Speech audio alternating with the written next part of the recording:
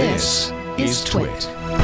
Now, the FBI seems to think that they can just wish for a magical solution for them to get into your encrypted data, and somehow it will only be used by the good guys. Well, that's not really the case. And yet, they made that case again at Boston College this past Wednesday.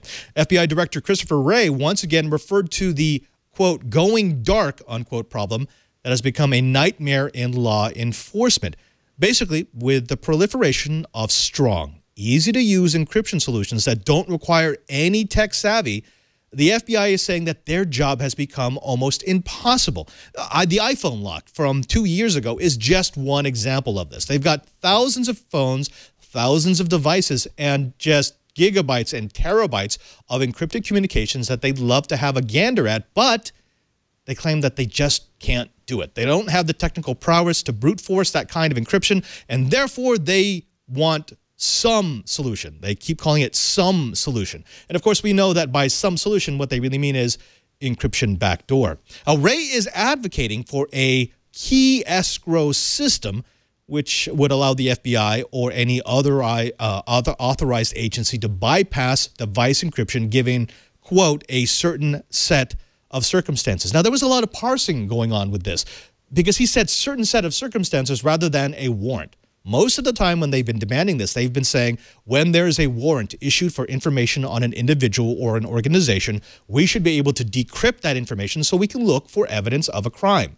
In this particular case, he specifically never mentioned warrant. He always used that term, certain set of circumstances, which has led some privacy experts to say he's expanding this. He's still asking for the encryption backdoor that the FBI has been asking for more than a year now. He's still saying that they're in this going dark problem, but now he's kind of saying, well, even if we don't have a warrant, if there's a certain set of circumstances, an extingent threat, then we should be able to just take a look at pretty much everything. We're definitely going to bring that up in the discussion. Now, this is not a new plea. We all know that the FBI has been strongly pushing for backdoors for at least 2 years. We've covered it here on This Week in Enterprise Tech.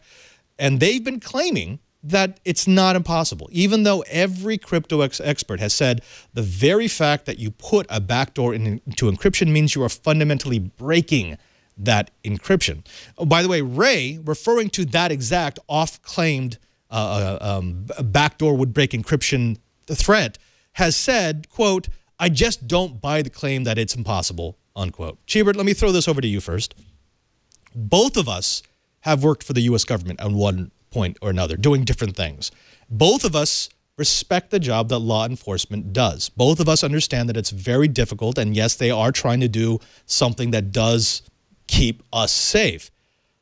Do you buy this? Do you buy the whole, well, when there is a set of circumstances, and then and only then will only the good guys look into your devices and your communications?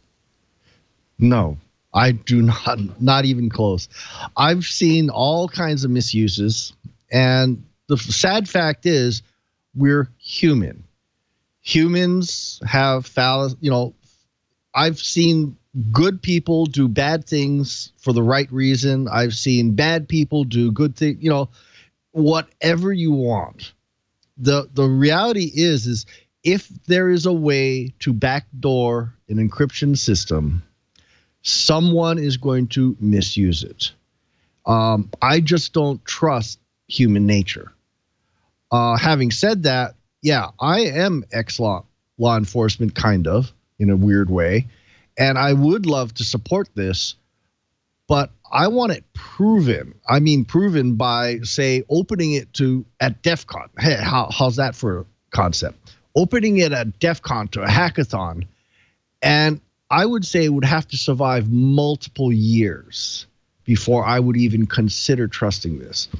I think our FBI director is smoking something really good, because I think he's wishing someone had a magic wand and do Levosa, whatever's, Hermione did, wave that magic wand, make it happen magically, because I think that's the only way it's going to happen in the foreseeable future.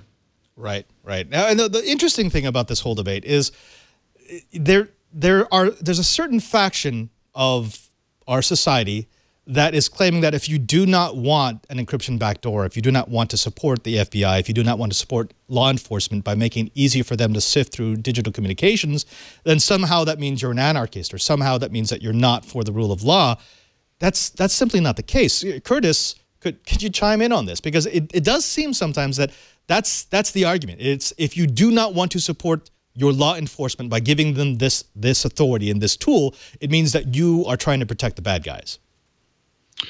Well, I had an interesting conversation just this week on this very, very topic. I was researching an article that will run next week over on Dark Reading, and I had a chance to talk with Michael Chertoff, the first Secretary of Homeland Security. And I specifically asked him about issues around encryption, and he was very clear that he does not think that there need to be any limits on the strength of encryption that can be used. He doesn't think there need to be any backdoors into encryption because that inherently weakens the encryption. This is someone who I think we can say has thought about security issues at the very highest level. And he sees that the benefit of having truly strong, highly resistant encryption available to individuals and corporations outweighs the potential good to law enforcement that could come to having weaker or broken encryption. To me, that was a critical moment when I got him on record talking about that. Do I wish that we could come up with an algorithmically sound way to allow some type of access after appropriate judicial review? Well, sure I do, and I've been at this too long to use the word impossible lightly. But I have yet to see such an algorithmic approach that would do that.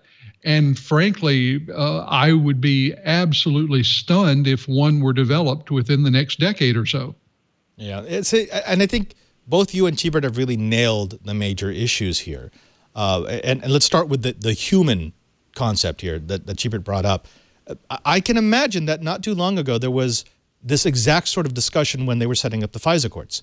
The whole idea is, well, this is only going to be used when it absolutely is necessary. It's only going to be used when we really, really need it. And now the abuse of that system has been well documented.